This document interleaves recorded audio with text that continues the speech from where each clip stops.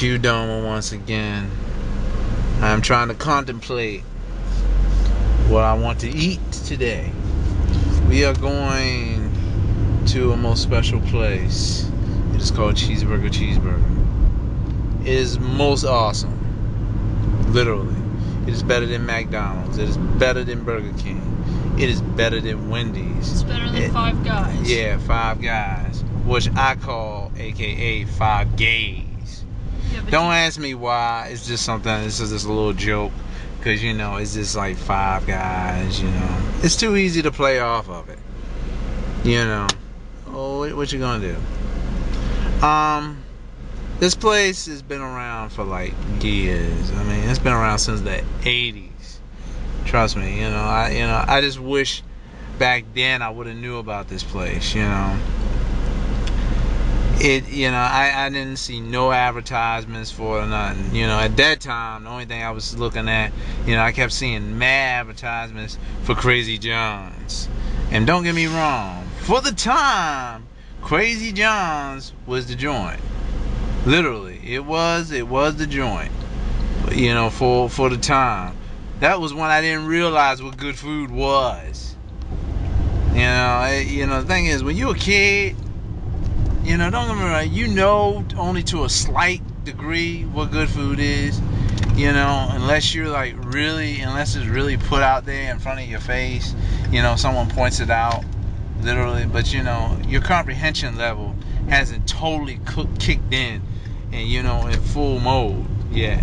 You know, like for me, it didn't, you know, I didn't become aware of it till probably maybe into my, like, I don't know, I'll say somewhere in the middle of my teens is probably by the time I started realizing, you know, the deal with food, or you know what was really, or what is considered to be good food. But you know, the place I'm talking about, Cheeburger Cheeburger, what makes it so awesome is, you know, when you do your order, all the toppings. I mean, I think probably, for the exception, if you want like extra cheese or something, you gotta pay extra something for that. But you know, for what it's worth, you know, pretty awesome deal. You know, you got your frings, your potatoes, you know, all that good stuff. You know, your different sauces. You know, they even got wraps now. You know, when I was going to Cheeburger before, they didn't even have wraps. This is like a new accommodation.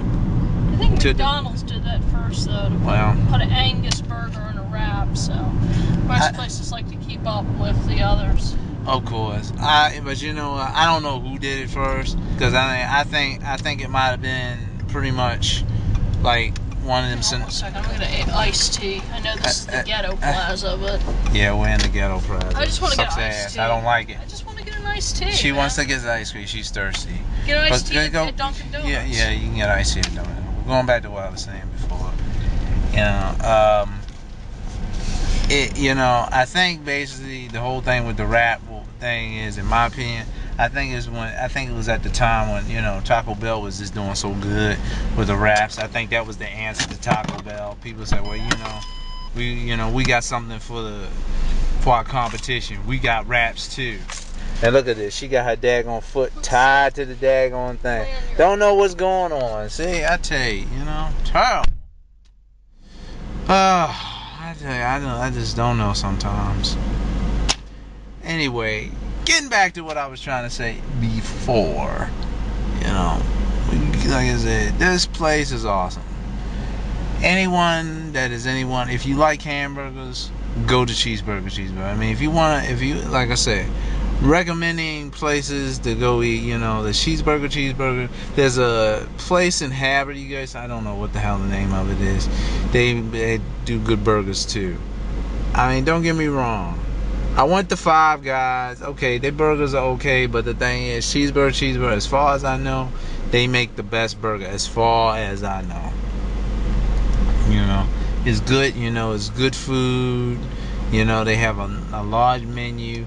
And see, the thing about it, if you're the type of individual that you don't want to deal with fast food, this is definitely the place you should go. Definitely.